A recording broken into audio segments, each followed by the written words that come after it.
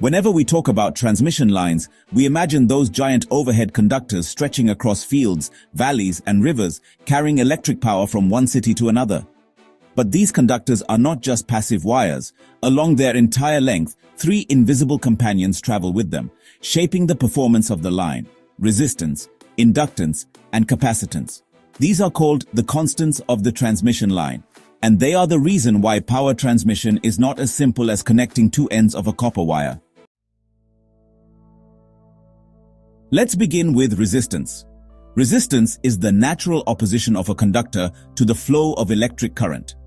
In a transmission line, this resistance is not concentrated at one spot. Rather, it is distributed uniformly along the whole length of the line. For easy analysis, however, we usually imagine all of it lumped at one place. The formula is simple enough.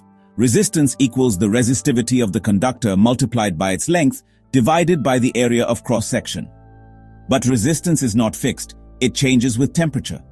If we denote resistance at temperature T1 as R1 and at temperature T2 as R2, then R2 equals R1 multiplied by 1 plus alpha times the difference between T2 and T1.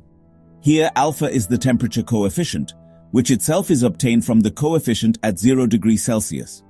So, as the temperature rises, resistance increases almost linearly. That is why transmission lines heat up more on a hot day or under heavy load. In a single-phase or two-wire DC line, the total resistance is called loop resistance, which is simply double the resistance of one conductor. But in a three-phase system, the resistance per phase is the resistance of just one conductor. Now, what does this resistance actually do? It is the primary cause of power loss in the line. Every ampere of current passing through creates a loss equal to current squared multiplied by resistance, which appears as heat in the conductor. In long lines, this can mean huge amounts of energy lost to the atmosphere. In three-phase systems, this loss occurs equally in all phases, thereby reducing efficiency. So, resistance directly eats away the useful power that should have been delivered to consumers. Now let's talk about inductance. Whenever alternating current flows through a conductor, it produces a changing magnetic flux around it. And this flux links with the conductor itself. Because of these flux linkages, the conductor has inductance. Inductance is defined as the flux linkages per unit current. Just like resistance, inductance is also distributed along the entire line, but is often considered lumped for calculation. In a single-phase line, two conductors placed parallel form a loop. And even though it may seem like just a one-turn coil, the area is so large that the inductance is significant. In a three-phase system, the situation gets more interesting. Each conductor not only links its own flux, giving self-inductance, but also links the flux produced by currents in the other two conductors, leading to mutual inductance. If the conductors are placed symmetrically, say at the corners of an equilateral triangle, the inductance per phase is equal. But if the spacing is unsymmetrical, each phase develops a different inductance, and this means unequal voltage drops even if currents are balanced. Imagine one phase dragging behind in voltage while the others run ahead. The system would become unstable. To avoid this, engineers use a clever trick called transposition. At regular intervals along the line, the positions of conductors are swapped so that each one occupies every position equally over the full length. The result is that the average inductance of all phases becomes the same, and balance is restored. So, what is the practical effect of inductance, you might wonder? Well, inductance resists changes in current and introduces a reactive voltage drop. In three-phase transmission lines, this drop causes the receiving end voltage to be less than the sending end, which, reduces the voltage regulation of the line. High inductance also increases reactive power, and this in turn reduces the power factor.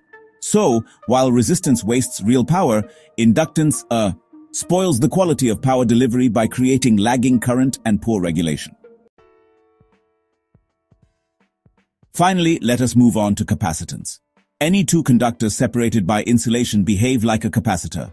In overhead lines, the air between conductors acts as this insulation. Therefore, capacitance naturally exists between any two conductors of the line. Capacitance is defined as the charge per unit potential difference, or simply charge divided by voltage. This capacitance, too, is spread uniformly across the line and can be imagined as a chain of capacitors connected between conductors. Now, here is the interesting part.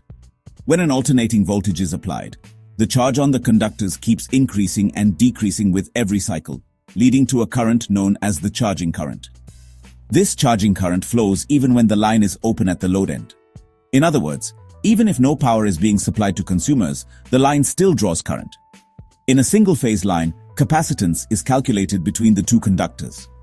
In a three-phase line, we calculate the capacitance of each conductor with respect to neutral. If the spacing is symmetrical, the capacitances of all three phases are equal. But if the spacing is not symmetrical, then again, just like with inductance, transposition is used to equalize the average capacitance. Now, what does capacitance do to the line? First, it causes the charging current to flow continuously. In short lines, this may not be noticeable, but in long, high-voltage lines, this current becomes significant. It supplies leading reactive power, which sometimes helps in improving the power factor. But in extra-long lines, it can cause a strange phenomenon called the Ferranti effect, where the voltage at the receiving end actually rises higher than at the sending end, simply because of the line's capacitance. This can be dangerous for equipment at the consumer side, so engineers must take it into account. So when we put everything together, the picture is clear. Resistance is the villain that eats up real power and lowers efficiency. Inductance is the troublemaker that causes reactive drop, spoils voltage regulation, and drags down the power factor. Capacitance is the tricky companion that introduces charging current, sometimes helping by supplying leading reactive power, but sometimes overdoing it and creating overvoltage at the receiving end. Together, these three constants decide the fate of every transmission line, whether single-phase or three-phase. Now let me ask you this. If you had to design a long extra high voltage line, which of these three would worry you the most? The power loss due to resistance, the reactive drop due to inductance, or the Ferranti effect due to capacitance? Tell me in the comments. I'd love to know your perspective. If this explanation made things clearer, do press the like button, share it with your friends, and don't forget to subscribe to the channel for more such deep yet easy explanations. And yes, you can also support me directly by using the thanks button or the join button below this video. Your support really helps me to keep creating quality content for you.